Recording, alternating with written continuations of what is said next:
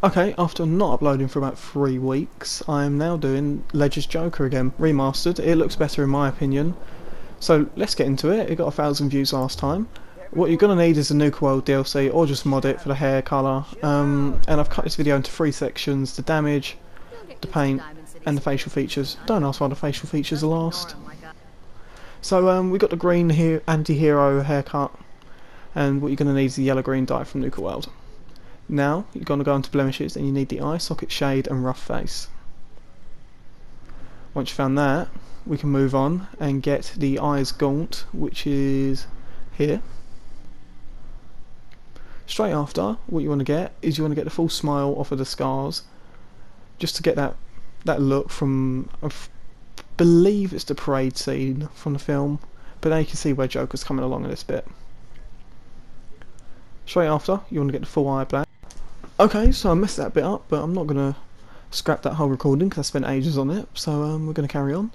Straight after the full eye black, what you're going to need is get the ears and chin and make that white, which is the last colour on the list.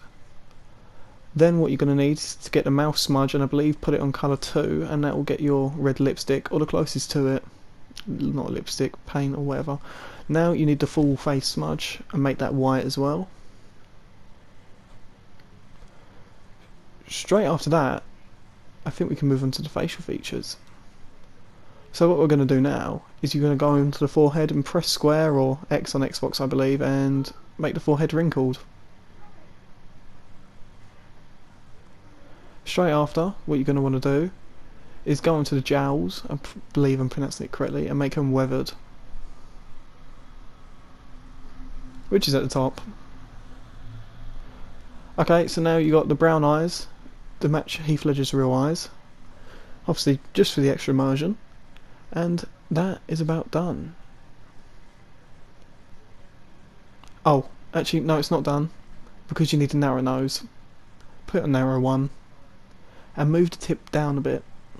Okay, so that is it. It is finished. I hope you enjoyed. I hope you found this useful. If you did, like and subscribe, and I'll see you in the next one.